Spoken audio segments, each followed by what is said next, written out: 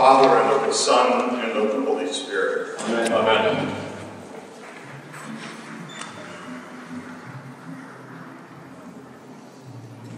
I can save all of us a lot of time by pointing out to you the letter that's at the beginning of the order of service for this afternoon, which says a word about this liturgy. You could just read that, because I believe it, and I'm grateful that today we have begun to work at that, at the Metropolitan New York Synod, on that kind of accompaniment that we need to do for immigrant people, legal or not. The book of Leviticus, as quoted in that letter, calls them aliens.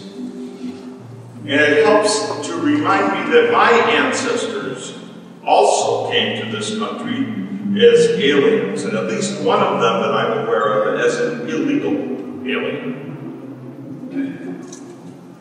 So you can read that later, and I'll ask you now for a few minutes to just give me your attention.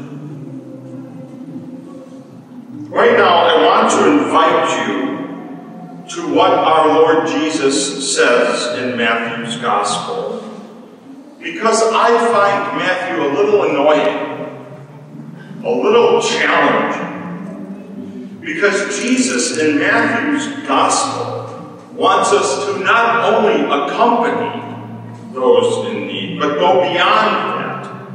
Jesus wants us to enter into relationship with them. So I get annoyed by Matthew. Life is never as clear-cut as Jesus in Matthew's Gospel makes it out to me. I cannot sort things out the way he does. And whenever I start meditating for preaching on a gospel reading like this, God turns the heat up and makes me a little uncomfortable. Like this week. My dear wife Lois is in Seattle for a board meeting at the moment.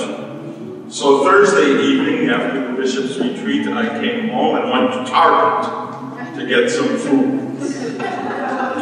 I was not dressed in uniform of any kind, and that often is a magnet for people to come up to me. A woman came up to me while I was meditating on what kind of hot dogs to buy. Lois was out of town, so I knew I could get away with hot dogs. The woman came up to me, standing there at the freezer case, and she said, "Hello, honey." And I had never seen her in my life.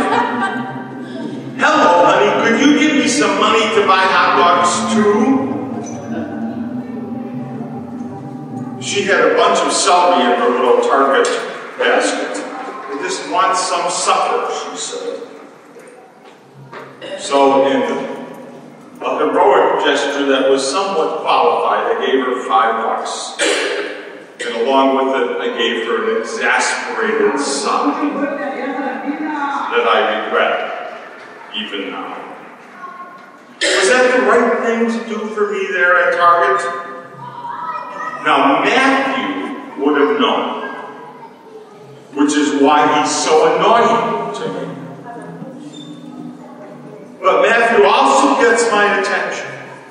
He seems so sure about what is right and what is wrong, about who is blessed and who is cursed, about who's in and who's out in this kingdom of God.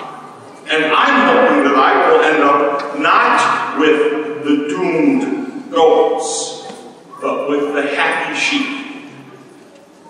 And that's when I make into law, what is this gospel? And that's a problem. Because to read this story carefully is frankly to notice that both the sheep and the goats are totally baffled. The biggest surprise in this story is that Jesus is not just somewhere, say, with the sheep, but Jesus is everywhere, and especially with the least important people who fill our days, whoever they may be, even with that woman at Target.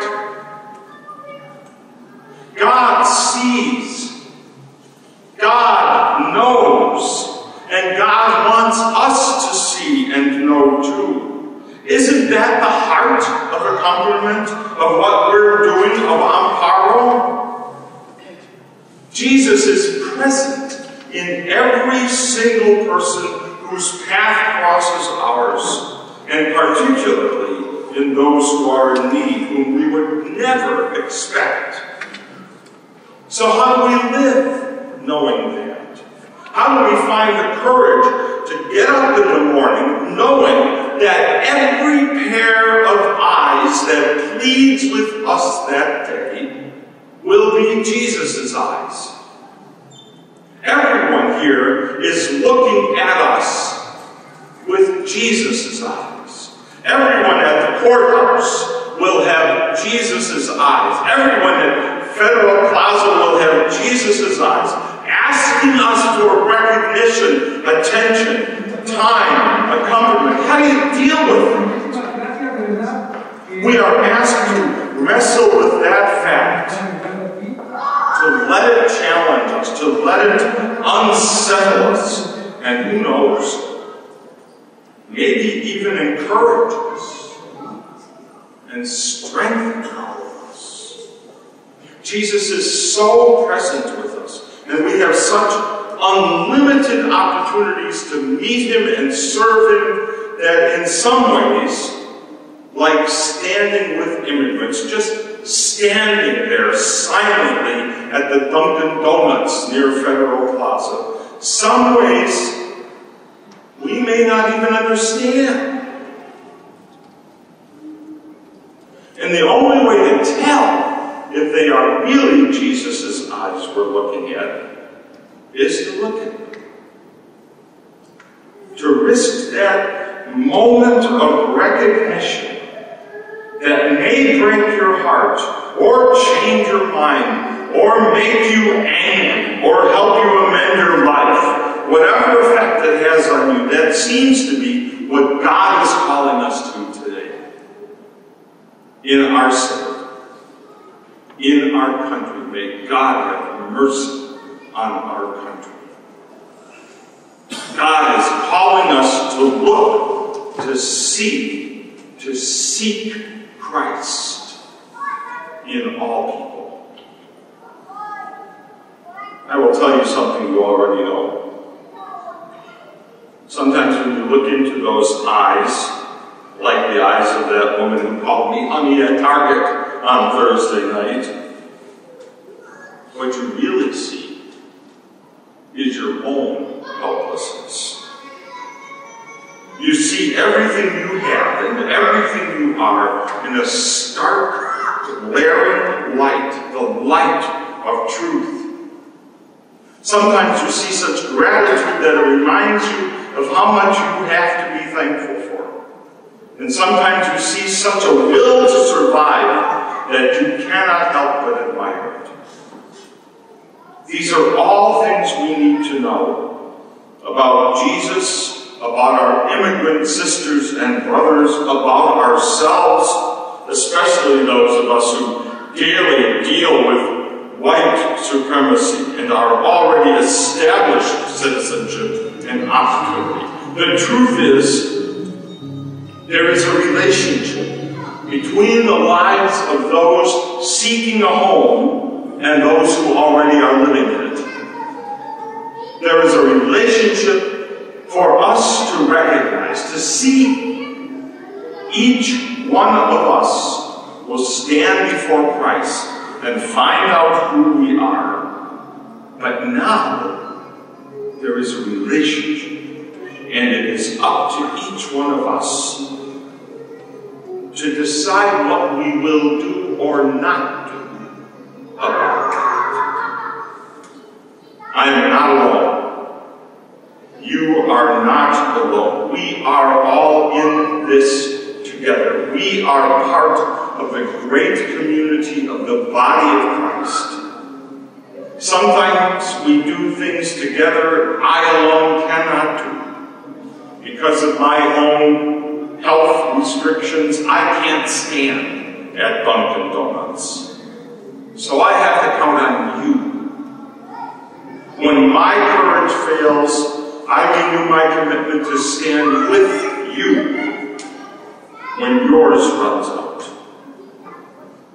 AMMPARO calls all of us to hold each other up and sometimes to calm each other down and to look those other people in their eyes and widen our embrace and welcome all. In the name of the Father, and of the Son, and of the Holy Spirit.